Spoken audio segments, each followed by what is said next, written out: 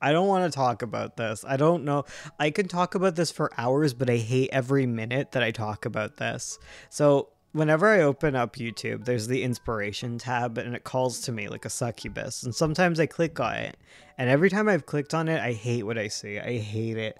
It gives me a whole bunch of prompts for videos that I've already created. It's like, you should make this video, but again. And I'm like, oh my god, this is useless. And so I go back to my comment section and I find an actual like video topic. But then there is like another part of it where it is constantly recommending that I make a video on how to add AI to your workflow with comics. And I don't get it. I just don't get it. I hate it. I hate it so much. I learned about AI live streamers recently, and why would you want that? I don't get it at all. It's just insane to me. Like live streaming. Live stream is ridiculously hard. It's about building a community with human connection. Like, why are we removing the humans from this? Like, what is this ocean boiling idea that we've come up with? I don't get it. And it's the same thing with comics. It's like, is there not enough comics in the world? Is there not enough people desperate to show their art and like express themselves? And like, I get it. It sucks if you can't do art, you know? It sucks. We're not all going to be great, amazing, the best artists ever. It is a skill and there is some level of talent involved in it, but you just need to make crappy art and just be fine with that, okay? Like, I don't get it, and I hate talking about it because the kind of people who defend it are like the kind of people that I don't want that smoke. I don't want to talk to you. Like, I don't know how to reason you out of that position. And all the people against it are already here. So like, you know, like I'm just preaching to the choir, and that's all I want to do. Honestly, all I want to do right now is play Rain World. So like, I just need to do some choir preaching for a bit. But yeah, like, I have dabbled with AI before. I played around with it because there's people in my life who are really into it, and like, I wanted to, you know, just see what's up with it and just mess around with it. But like, after really learning about all of the ramifications and all of the other just like aspects to it, especially in like terms of environment, in terms of like the questionable way in which art has been fed into it, and just like the general ick factor I get from the audience around it, like, I've just walked away from it. And my experience using it, I didn't use it really for art. I thought I used it to look into like idea generation, like spitballing and stuff. I found it useful for when I was doing like coding stuff and I was being lazy. I could get it to put things into order instead of making myself do that, but I can just do that myself. I don't really need a robot's help to do so. But like, as far as idea generation goes, it's not that helpful. It's not useful. It's frustrating most of the time. It's questionable whether or not it's telling you the truth. It comes up with very stereotypical ideas. If I'm looking for like ideas, I can just research things. I think research is a lot more interesting. I've come up with a lot more unique ideas by just reading books, and I also have the benefit of getting to read a book and learn something new. I love nonfiction books, and I've been inspired learning about all sorts of things. I got really into reading about institutionalization. I was reading Foucault. I was being a real nerd. And then I've also read a whole bunch of stuff about trees. I love, what is that book called? It's about figs. There's a great book about figs. I learned tons. I just love that stuff, and it really connects me to the world, whereas like, I feel like AI just pulls me away from it. You feel so like at the end of the day, I think we have to like contest with the fact that like AI art is eventually going to be like indistinguishable. Sometimes it is indistinguishable from like real art. And sometimes you are going to like a piece that you see until you realize it's AI art and it has no soul.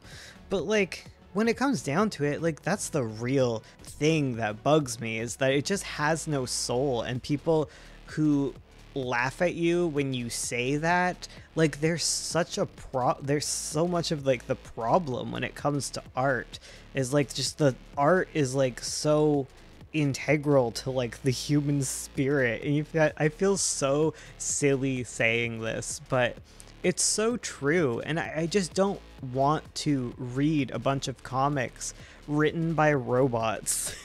I don't. It's not interesting. It doesn't say anything. It's a weird chimera hybrid monster thing, and I don't want to engage with it. I will read 500 comics with like amateur level art. I will read all of those before I read a single AI comic and enjoy it.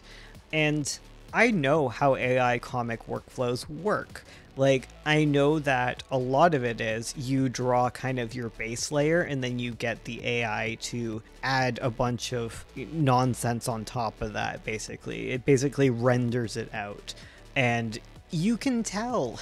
You can tell because there is like an aspect to comics that is very different to a lot of things compositionally, and you can tell when someone has weak composition even if you put on this rendering coat of paint on it. It makes everything shiny. You can tell the wonky anatomy that like the AI is trying to work with. It's really funny. I'll give it that. I think if AI has done anything good, it's that it has given some acceptable people to acceptable comics to make fun of again. I've never felt great about accusing people of being tracers, or like I don't really care when people trace in general. I think tracing can be like a hampering to your learning process when it comes to art, but tracing at least is some amount of like learning to like follow over some lines, maybe download some sort of artistic ability into your head. But like popping things into like a AI and like seeing what comes out until you like it, but not understanding why you like it, what makes a composition good, how the flow of comics works, it's like it's silly. And I do enjoy looking up people's AI comics and getting a bit of a laugh out of them. I get it when you're young and you feel uncomfortable about your abilities. You want to just look good. You want to be impressive. But it's like AI is not going to get you anywhere. When you use AI, you're not learning anything. You are just cutting off your own wings for no reason whatsoever. And it just floods the whole comicking space with a bunch of garbage that no one wants to read.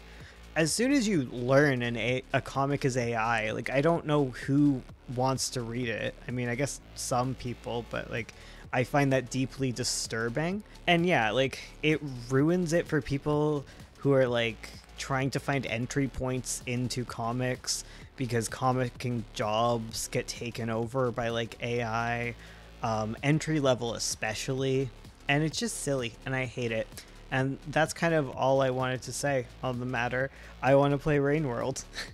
That's all there is to it. Thank you for listening. And let's see if let's see if YouTube's AI wants me to make more videos like this, because it probably does, you know?